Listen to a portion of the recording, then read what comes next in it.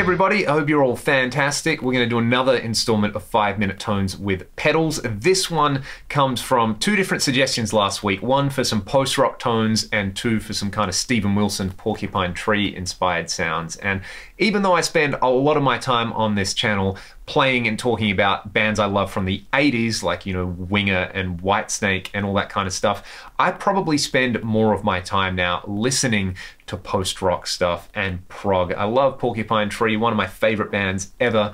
God Is an Astronaut pulls some amazing tones out of really unorthodox combinations of pedals, and I've spent a lot of my time listening to bands like Slowdive and My Bloody Valentine because that kind of stuff is awesome. You know, a two-tone bend in a big power ballad with heaps of great vibrato on it is really expressive. Textural noise stuff is really expressive, just in a different way. I think it's all great. So these pedal choices are inspired by those two requests.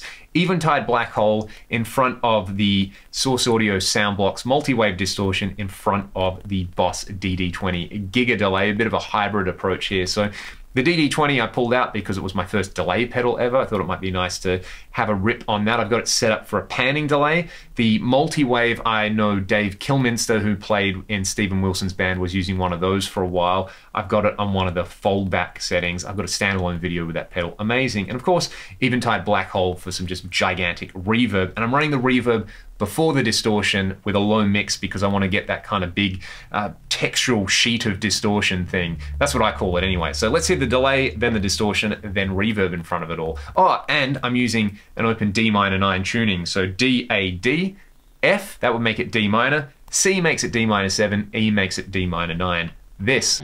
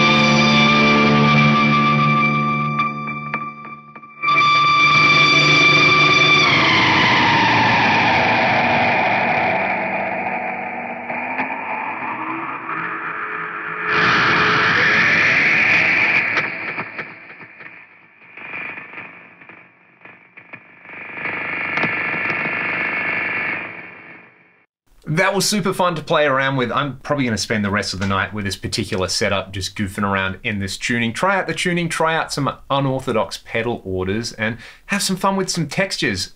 Any suggestions for future videos like this, let me know in the comments. Otherwise, stay safe, be good to one another, and I'll see you next time.